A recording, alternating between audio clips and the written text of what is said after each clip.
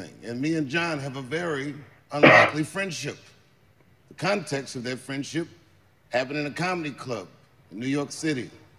John being 10 years my senior. I was 17. The first time I saw Jon Stewart, right before he walked in the door, I heard two waitresses at the club talking about how handsome he was. And then they go, oh my God, there he goes. And I looked over and I said, hey, he's all right.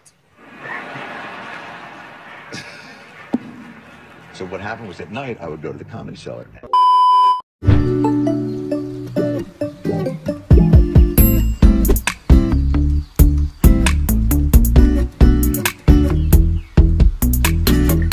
In today's video, I'm going to react to a Dave Chappelle video. This one is called Dave Chappelle on Jon Stewart 2022 Mark Twain Prize. I don't usually do reactions to comedians here on my channel, but one thing that I've definitely noticed is that a lot of channels are reacting to comedians. I'm reacting to TikTok compilations and all those things. And if everyone is doing it, it means it must work to some degree. So I'm trying to test it out to see if I did reactions to comedians and did reactions to all these compilations, if it's going to help my channel out. So if you enjoyed comedy reactions, or you're a huge fan of Dave Chappelle, please say so in the comment section below, so I can find more of Dave Chappelle videos, do more reactions for you guys. And yeah, I hope you enjoyed the video.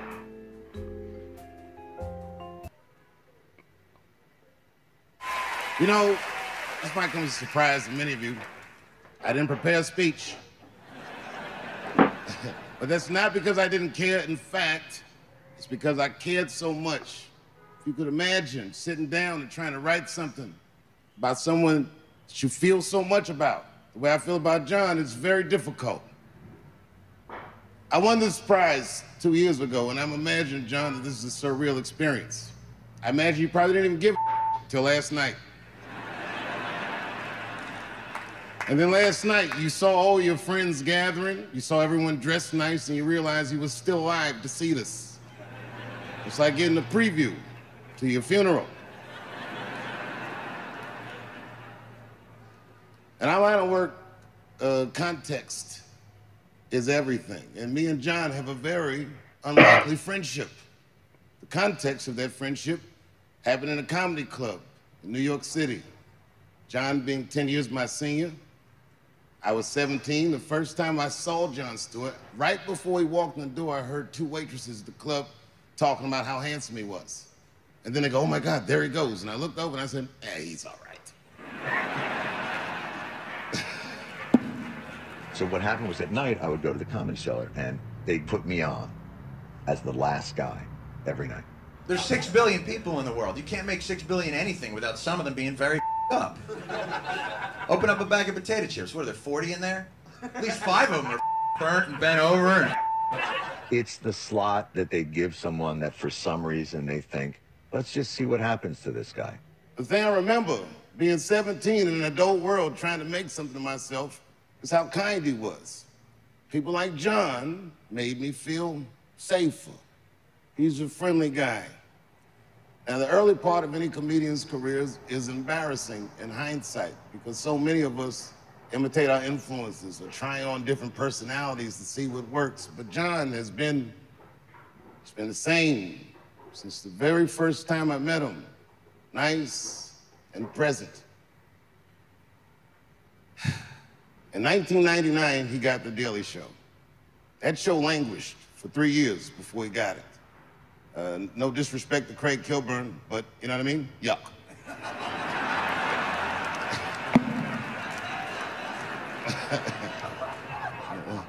It was like the body of the show was there, but when John got the show, it had a soul. It made people take notice. And in 2002, suddenly, somehow, he became the most popular news show on television. Actually, I know how. He had a good lead-in, Chappelle Show.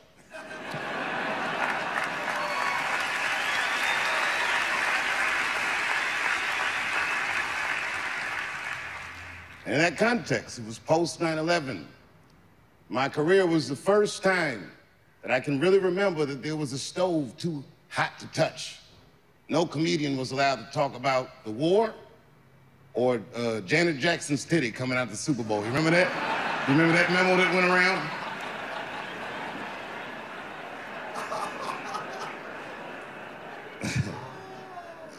as we've all learned in our lives, wartime is crazy in America. They do what Noam Chomsky called manufactured consent, and the news was off the chain. And John was the only voice that helped people decipher that madness. It was really a remarkable thing to watch. We told you that it wasn't going to go so well. Yes, we called it shock and awe, but we meant that in the way of you'll be shocked at how it doesn't go so well. And that will make you say, oh. He's been a great friend to me. I'm not here because I love Jon Stewart. I'm here because he loves me. Because there's never been a time that I called on him and asked him for his help that he wasn't the first responder. When it was half-baked and I was doing my first movie and I needed a celebrity lift, John was the first one to say, nah, I'll do it. I don't even know if you smoke weed. You seem like a coke guy.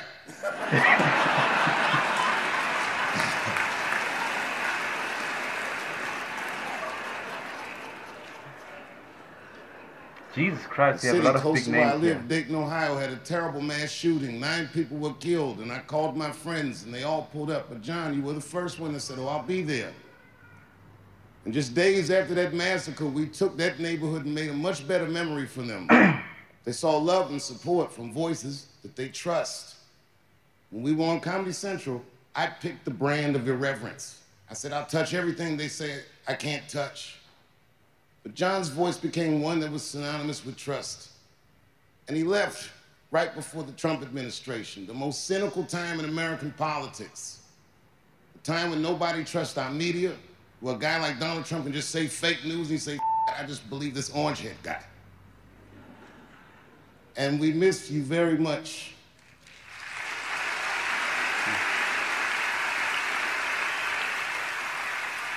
During the pandemic, when my town was dying and I needed to help raise money to get the economy of the town straight, John was the first responder.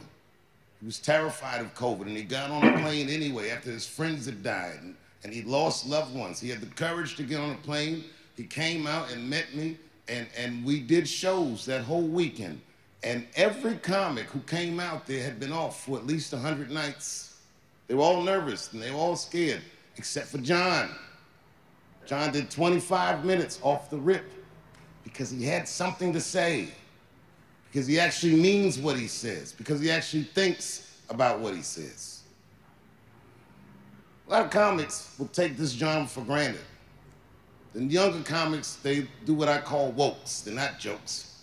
They don't know the difference between a good point and a good joke. John is very true to the muse. He takes a good point and he makes a good joke of it. John is a miracle to watch you work. You are a cure to what ails our culture. You are a voice that people consistently trust. I wish that you run for president.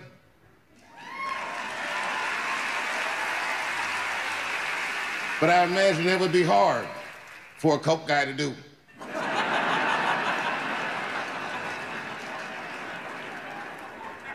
When you started your career, you never imagined that you would reach a point like this. And the Mark Twain Prize might feel like a finish line or an end to a movie. It is not. It is a starter gun. You were still young. You were still strong. You were still funny. And I do not have the words to say in front of these people how much I love you and how much I respect you. But just know, whenever you call on me, I will come, because you have been one of the greatest friends that I've made in 35 years. Congratulations. I'm honored that you got this award.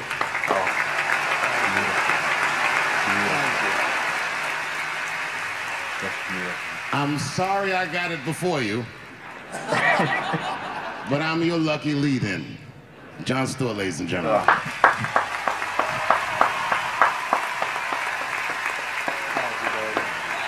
can't thank you enough. I love you, man. Thank you. Oh, I love you too. that was amazing. Amazing.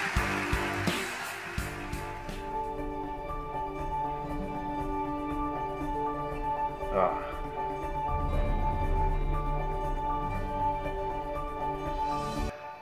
That was an amazing video. That was a beautiful video. I absolutely enjoyed the video. Like, I thought this was going to be some sort of gig for Dave Chappelle, where he's like brought in to do like a 7-minute stand-up. I did not even think about the name Jon Stewart when I saw it, or even the name Mark Twain Prize. I've never heard of that before, so I did not know if it was some sort of award or anything like that, so I did not know what to expect. But everything that he said was very beautiful, because he mentioned things that people do behind the scenes that not everybody else sees, and things that prove how genuine a person really is. And I absolutely loved that video, and I hope you enjoyed the video too. If you did enjoy the video, please say so in the comment section below, so I can find more Dave Chappelle videos. And if you're a Jon Stewart fan too, and you want to see me do more reactions, to do reactions to Jon Stewart's videos, please say so in the comment section below, so I can find both of their videos, do more reactions for you guys. And if you enjoyed the video, please leave a like. If you want to see more from my channel, subscribe, press the notification bell so you're notified every time when I upload a video. But until next time, peace.